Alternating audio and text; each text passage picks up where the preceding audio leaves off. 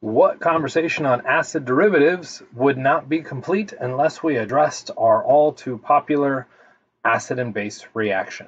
So we need to be familiar with the definitions for acids and bases. And because the last two videos, I didn't really have you do anything, we're actually going to pop up with a quiz question right out of the gate.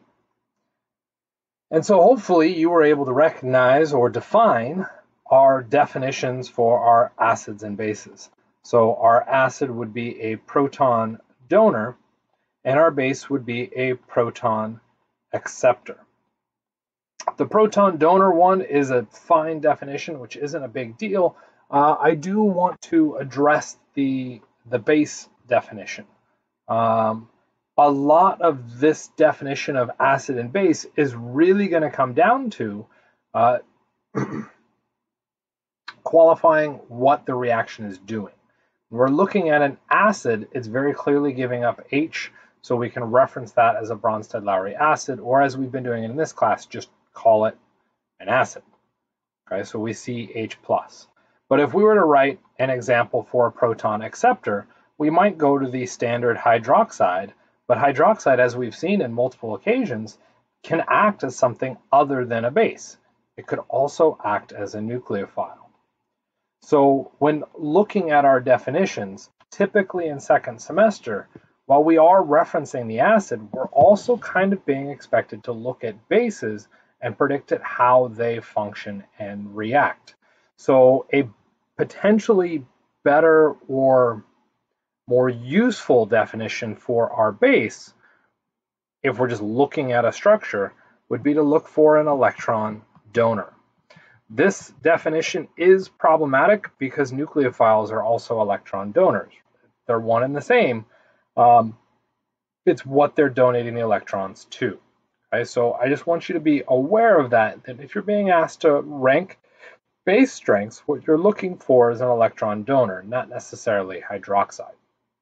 And we'll see how we would come up with that ranking in just a little bit, though you've already heard it, because it's the same spiel I've been giving on this for a while now. So if we were to look at some examples, the two big categories that come out here are our carboxylic acids, clearly for our acids, and then our bases usually come in with amines. If we're looking at that differentiation between our acids and bases, as we moved kind of rightwards on the periodic table, whoops, helps if I had my periodic table a little bit better memorized. If we connected hydrogen out to each of these, and then we move to nitrogen, and then we'd move to our carbon. And if we were to look at acidities, and really, should switch that up, our oxygen kind of comes in the middle. It can act as both an acid and a base depending on its local environment. The halogens will always act as the acid, and then nitrogen, because it's not quite straddling that line, ends up really just acting as a base. And that's largely due to the trail off in our electronegativities. All of those atoms are effectively the same size. Really the only difference is electronegativity, and oxygen is that line. So we talked about carbon nucleophiles, 1,4 versus 1,2. Oxygen is that line for acidity, and it can either go acid or base, depending on the chemistry. Nitrogen has shifted just to the other side of that line and now exclusively acts as a base. It can still be forced to act as an acid, and that usually brings in some of the confusion with nitrogen's reactivity because people will try to make it act as an acid, and really it's only going to act as a base. There's limited situations where it's going to act as an acid in the neutral state. Okay, and we'll look at some of that confusion at the end of this slideshow. So what we need to be able to do is to look at a reaction and decide some information about it. And so if we're being asked to identify an acid-base reaction, you should be good at this point. What we want to know is, was the only thing that changed a transfer of a hydrogen ion? So if we look at these two equations, and we'll call them equation A and B, were they both just an acid-base reaction? Right, and hopefully what you can see is that in A, yes, there is indeed a transfer of a hydrogen. That hydrogen has moved from molecule to molecule. When we look at B, we're certainly seeing a transfer of a hydrogen as well. It's implied, which makes it a little bit harder. And this is where students will go, oh, well, that's an acid-base reaction. Was the only thing that happened a transfer of a hydrogen ion? Note that we've also lost the pi bond. So I would argue that this is not an acid-base reaction. This would be an addition reaction, and that addition reaction happens to have acid-base mechanisms. I know that kind of sucks because we're using acid-base as both a reaction and as a mechanism, but we do. It's just the way it is. Kind of like 0. It's a placeholder and not a number, or not 1 through 9. So this big summary thing probably should have stepped this a little bit slower, okay? But can we evaluate our acid-base strength? Okay, so a lot of what we look at when we're looking at acid and base strength, and I think that face is stupid, so let's just make that a little bit better, is that we're using the same basic rules that we used in the past. Oh man, my numbering didn't quite work. We're looking at charge, size, electronegativity, resonance, and induction. And it is those principles that we're applying to our definitions of acid and base. So we're using the same things that we've used the whole semester. All we're doing is changing our focus on how we would interpret it. So if we go through to look at an acid, general form acid, H plus A minus, right? If we look at that overall reaction, we might decide to look at our products as an easier way to interpret. Okay, why? What's different about the reactant versus the product? Well, the product has charge. We know charge is reactive, so let's look at the charges to help us understand something about the reactivity. Should we look at the H plus or the A minus? Well, if it's an acid, it's always going to generate H plus, so it's not useful. So what we want to do is keep our focus on the A minus. Before we even start evaluating out our rules, and that double 4 is bothering the heck out of me. Before we bother looking at those rules, what we want to do is consider what's going on with that A minus. What would make this a stronger or weaker acid, right? And that statement right there already introduces an issue. We're addressing two things, stronger or weaker. Well, which do you want to do? Let's pick stronger. So if this is going to be a stronger acid than, say, this black one, what has to be true? Well, for A to be stronger, this A minus needs to be more stable than this one. Because if A minus is more stable, red A minus is more stable, it's going to form to a larger amount. As more forms, I increase the concentration of H plus. Right? So when we think to the definitions that we use for trying to rank acidities, all we're going through and doing is saying the stability of the conjugate base. Why? Well, we just walked through it. It's easier to see stability for the conjugate base because it's charged. Okay? So now we go through and we apply our definitions. If we were going to, again, compare after I just deleted it, red A versus black A, we would compare first charge. Were they both charged? Okay? What is that charge going to do to the stability of the overall structure? Right? Well, if they're charged, that would make them less stable. Well, what did we say we wanted? We wanted more stable. So charge, the less charged it is, the stronger the acid. So what we're doing is placing the definition of acid and now just applying the rule set to look at. Let's say they're both charged. Well, in this case, they are. So the next thing we would do is move to size. Well, how is size going to affect stability? Well, the larger that atom is, the more space there is for the electrons to roam, and therefore the more stable it becomes. So bigger results in a stronger acid. Again, what we're doing is taking our rule and just applying the definition to it. That's it. Okay? Electronegativity, resonance, all of that. So you're probably pretty comfortable with our acids, or at least you should be mostly comfortable with the acids. Where second semester, and particularly in the national testing, appears and becomes more difficult is now ranking based off of base strength.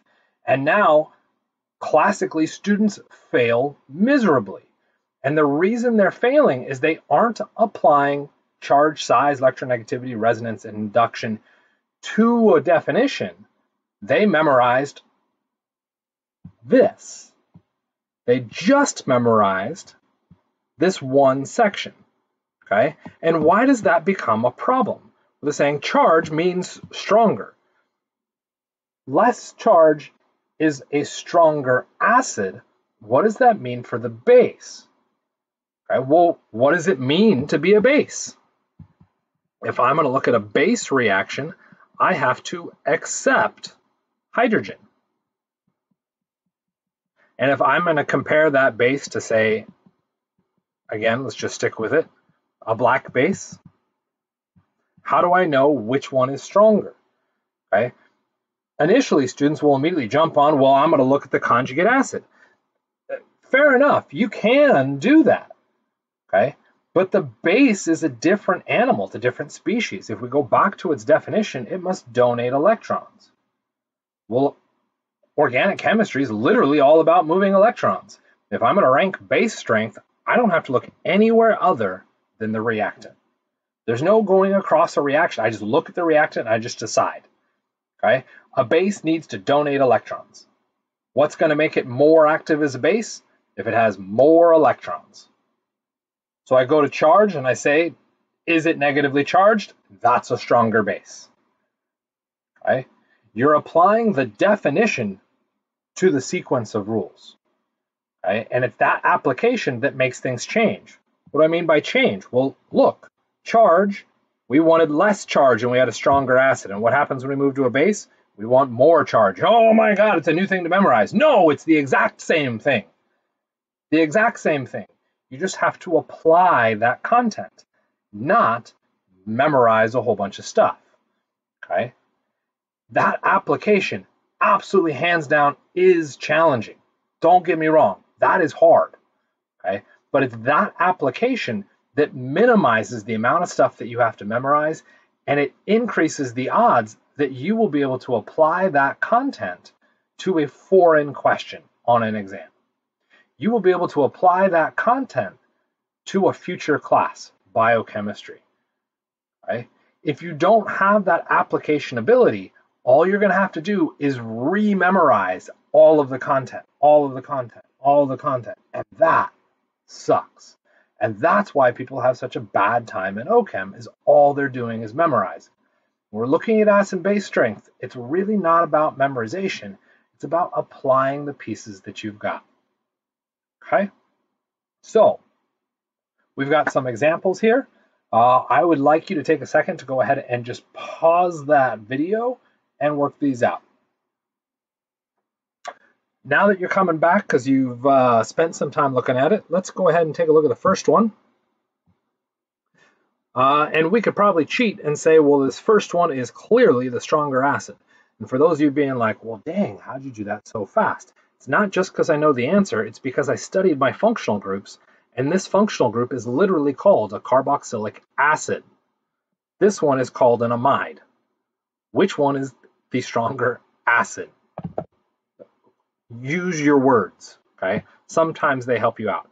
If you didn't do the nomenclature studying on what those functional groups were, that's okay. Hopefully what you've done is now looked at our application behind these. If we're looking for acids, it can be helpful to look at the conjugate base. Okay? And we'll see that sometimes that isn't always the case in a little bit. I don't need to go through and show, and in fact, I shouldn't have drawn all of this out anyway. I don't need to go through and show, excuse me, I completely lost my train of thought. I have no idea what oh, the H+. The H+ is unnecessary because they're both doing it. Okay? And so now I could try and go through and decide which one of those was more stable. Well, I'd start with charge. And we look at charge, they're both negative. So there's no difference, not useful. Then I can move to size, okay? Before you nuance too much and look at, say, let's draw, more rings out here. It's not the size of the molecule, it's the size of the atom, okay? The atom that is holding the charge, the atom that lost the hydrogen, nitrogen versus oxygen, they're in the same row, they are effectively the same, which means no difference, not useful. I can move to electronegativity, same or not same deal, nitrogen versus oxygen. We'd say oxygen is more electronegative than nitrogen. If oxygen is more electronegative than nitrogen, what does that mean? It should stabilize the charge better, okay? If it stabilizes the charge better, then that one is more acidic because it's stabilized the charge better. Cool. You could see people push into resonance as an argument. It's irrelevant at this point because we've already established our difference at electronegativity. Okay? And again, there are cases where it doesn't work perfectly and you might need to drill down, but we don't need to. Okay? The next thing I do want to address on this one before we move on is that I will still see students sometimes saying, well, that nitrogen negative, couldn't it be stabilized by resonance? Okay? And we just said resonance is an unnecessary argument. Okay? But let's go ahead and push that argument just for argument's sake. Can I do resonance?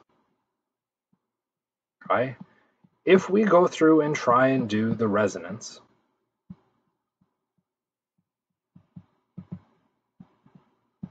we might say, well, yes, there's resonance to stabilize this. But, and here becomes the critical part, the lone pair that we started with was the one that was already involved in resonance. The lone pair that we have now, this red lone pair that came from that negative charge because of the loss of the hydrogen, what happened to it? Nothing. Okay, which means there is no resonance to stabilize that lone pair. Okay, or at very least very limited resonance. Okay, why does that become important? Because if there isn't resonance to stabilize that, and the nitrogen is not electronegative enough to remove the hydrogens, discussion earlier, okay, there's really no reason to remove a hydrogen. Yep, that's right, it's not acidic. And if we go through and look at the pKa's for the amide, we see that it's not very acidic.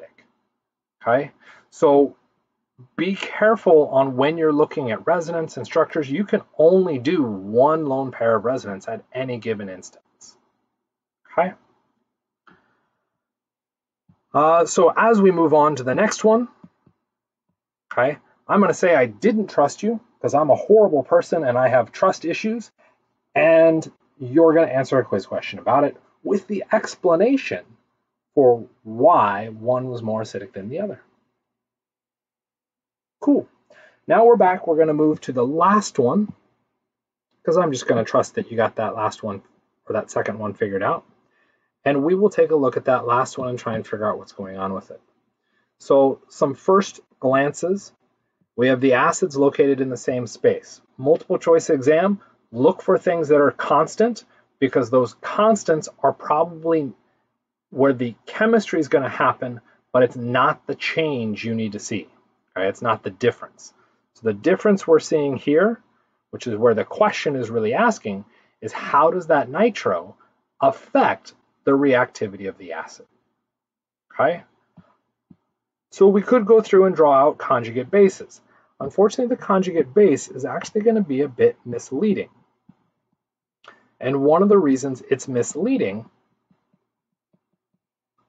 has to do with the cheat that was done here. If we draw this out, that's NO minus. Okay, we've got a positive charge out there in the oxygen. Okay, we have to be careful that we understand what that nitro is doing to the overall reaction. Okay? And we really only see that if we bother to draw the Lewis structure. Okay? If we don't bother to draw the Lewis structure, what we've done is said that we are going to memorize the result. So a subtle change to the structure, and you're now dead in the water. Okay, so how could we go through and evaluate these? Well, if we start with charge, that's going to be that negative where we lost that hydrogen. I don't care about the nitro yet. Charge, size, electronegativity. All of those are going to be doing the same thing. We could then move to resonance, and we'll note that the resonance is also the same thing. Okay? We could also then move into an inductive effect. Okay? And we could say, well, let's take a look, see what that nitrogen is closer in the red structure than it is in the black. Because it's closer, we might think that there's a stronger inductive effect for the red structure. Resonance is something that you should consider always. Okay? And the reason why I mention that is that how is that nitro affecting the structure? Okay? If we're looking at it as an inductive effect, you're saying electron density is withdrawn out of the structure or out of that ring. If we go through and draw out a bunch of Lewis structures for this, we can start to get a better feel, and I'm now going to just abbreviate that as NO2, for how that nitro is affecting stability within the structure.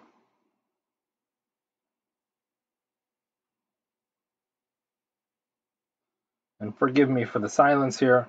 We've got a lot of stuff to go through and draw. And we could do one more resonance structure. And for those of you being like, this is a lot of resonance, I don't want to have to draw all this. I hope we never have to. You probably won't have to for my sake for this unit. For the next unit, you will have to draw resonance, so you might as well start getting used to it. What happens in the other system?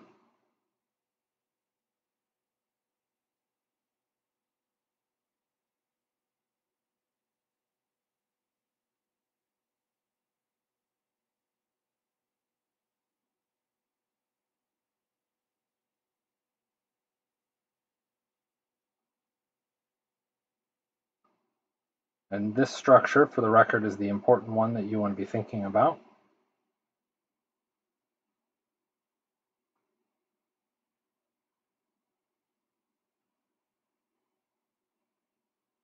Sorry, I'm kind of out of space there.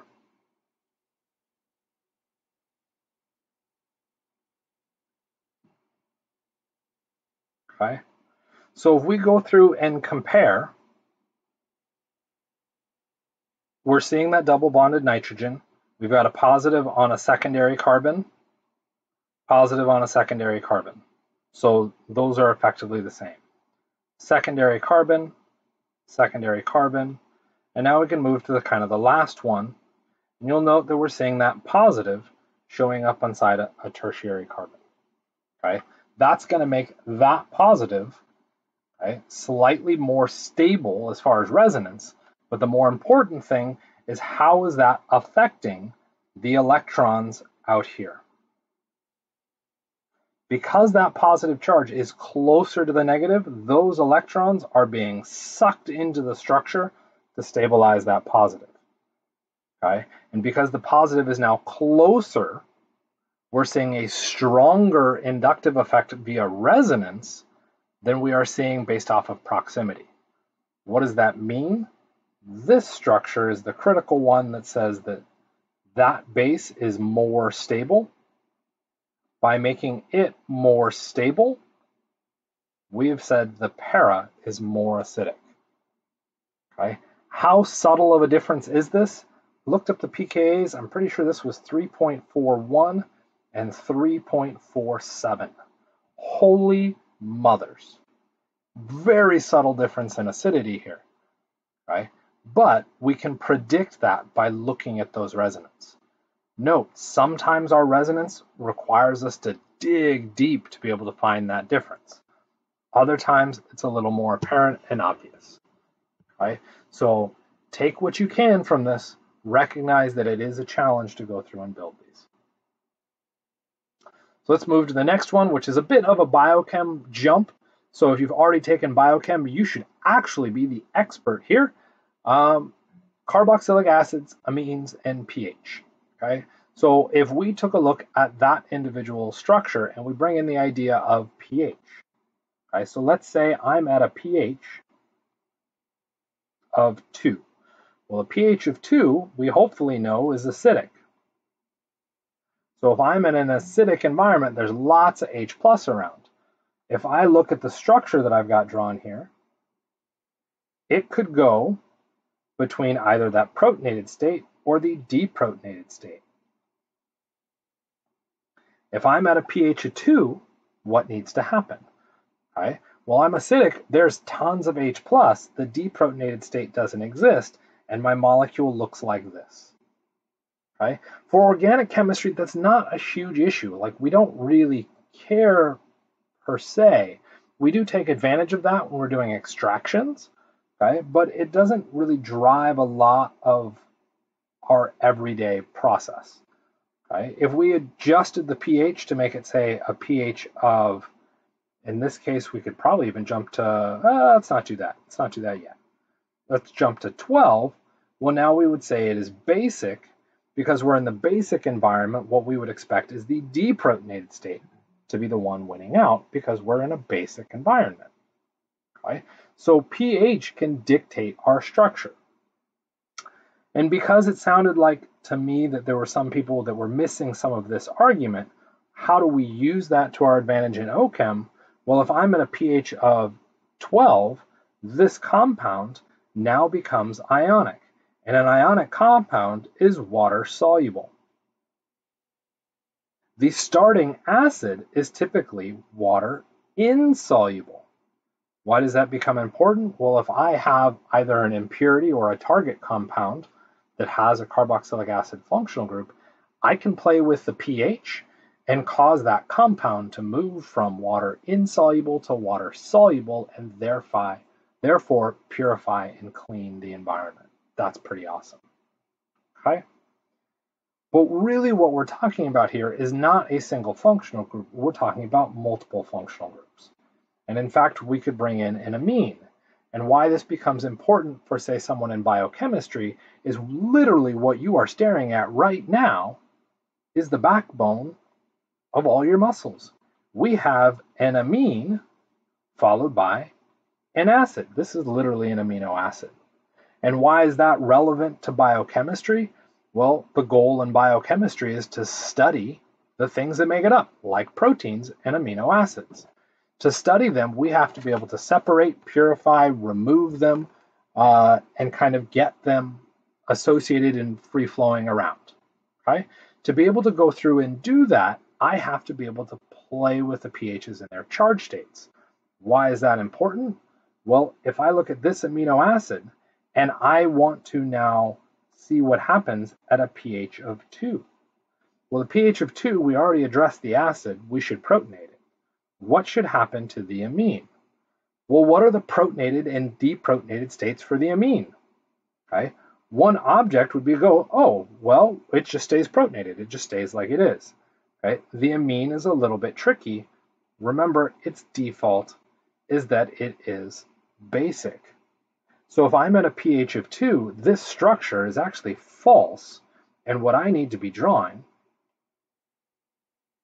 would be this. Why does that become important to me? That structure is now charged. It will interact with its environment differently than if it was uncharged. That could allow me to purify it through just extraction methods. It could also allow me to purify it through varying forms of chromatography, okay, or gel electrophoresis. So playing with the pH changes those properties. Okay? You'll note that there is a little statement kind of down at the bottom that references pKa's. And so far, I haven't really addressed the pKa's. Okay? We can do that. The pKa for a carboxylic acid, and for those of you about to freak out, hold your horses, for a carboxylic acid is about 4. If I'm at a pH of 2, that means I'm more acidic than the pKa. I need to keep it protonated. What is the pKa for the amine? Well, this is where I get kind of irritated with looking at stuff on the internet, because when you look at the internet, they say the pKa for the amine is either a 9 or a 35. What? What is that in reference to? Okay, well, sometimes they'll say, well, no, it's not for, it's for the amine. So if you're going to tell me the pKa for that amine is a 9, what you are telling me is that I'm having it act as an acid. Oh, well, if that's what you're saying, the pKa for that, that's 35. Why do biochemists not care about that? They're in a water environment. We'll never see a pKa of 35. That reaction doesn't happen. But in the water environment at a pKa of 9, we will see. Well, what are they talking about then?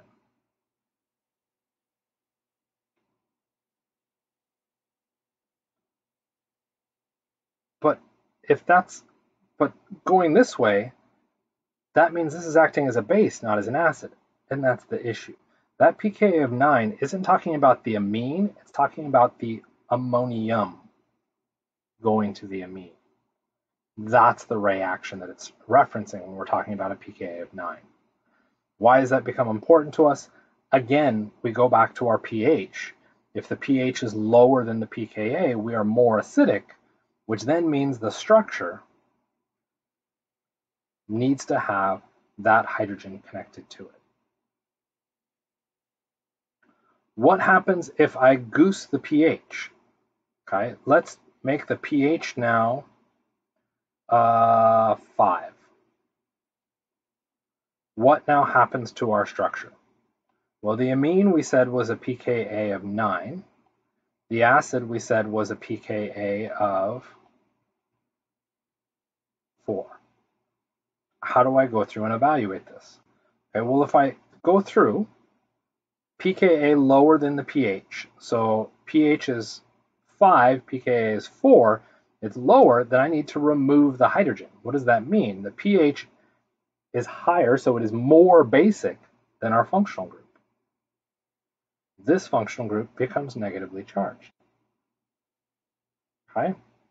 What happens to the amine? Well, in the amine case, pKa is 9, pH is 5. The pKa is still higher than the pH, so I need to keep the hydrogen on. That's now the structure at that pH. It's now neutral. Okay? I can continue to tweak the pH, go up to say a pH of 10. Now what happens? Now it's so basic. Whoops. Did we lose the nitrogen? No, just kidding. That we would lose that hydrogen, and we're now stuck with the neutral amine. Now we have a negative charge on our molecule. So an amino acid could shuffle between positive, neutral, and negative. Those changes in charges will change our overall end result, and that's kind of neat. Okay? If it was just that, we'd be like, okay, I kind of get it. Except if you remember or know much about biochemistry, there's 20 common amino acids, or 20 essential amino. Let's just say 20 amino acids. If we drew in, say, tyrosine, what we're doing is modifying that carbon so it has a different substituent. And because we are organic chemists, we recognize that this functional group that I just drew, an OH connected to a phenyl ring, is known as a phenol, has a pKa of about 10. I now have another acid-base functional group in my amino acid, which means not only am I looking at the pH affecting the structure on both the amine and the acid, I'm also looking at it affecting the side chain, which then means everything becomes vastly more complicated. And you just be like, oh my gosh, this is crazy and nuts. Why would I ever do this to myself? Okay, and that's ultimately where students just memorize the crap out of it and hope for the best. Okay, but gets worse because if you look at proteins, they don't say tyrosine, alanine, glycine. They go through and see TYR, GLY, and they use abbreviations because nobody likes the alphabet. Okay, and then we use abbreviations further, and we get down to one-letter codes. So in biochem, you could be seeing something, serine, cysteine, alanine,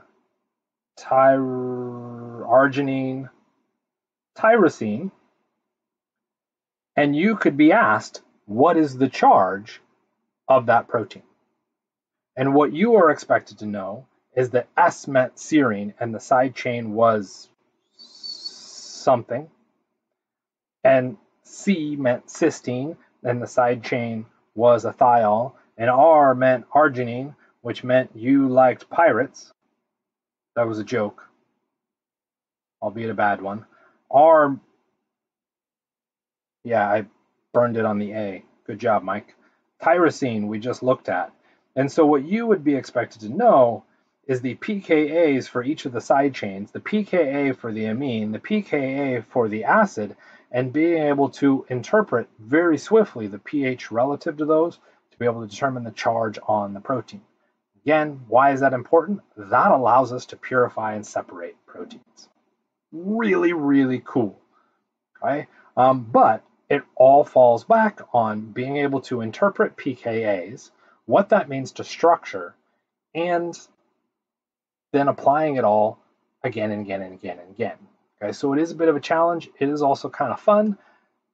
I'll ask simple, maybe single amino acid questions. I'm not going to ask the full protein, and I certainly wouldn't do it based off of the name of the amino acids. I'll give you structures.